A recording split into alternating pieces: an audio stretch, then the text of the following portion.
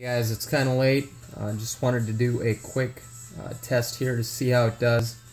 I haven't had a chance to do this all week, so hooked it up to 12S, and I want to see how many pounds of thrust I can get out of this thing. This is a 590 kV motor right now. It's a HET 873 590 kV, and like I said, hooked up to 12S. So let's see how it does.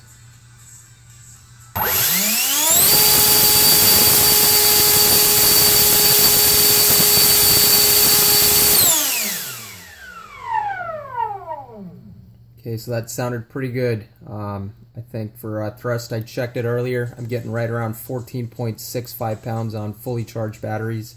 And tomorrow I'll be able to run this up for a slightly extended period, and I'm going to do a 14S run tomorrow. So it'll be interesting to see what kind of thrust we get and what kind of amps we get. The amps I can't check right now because I don't have my data logger. Should be getting that here soon. And it will be... I'm very curious. I'm looking forward to it. So, enjoy the video.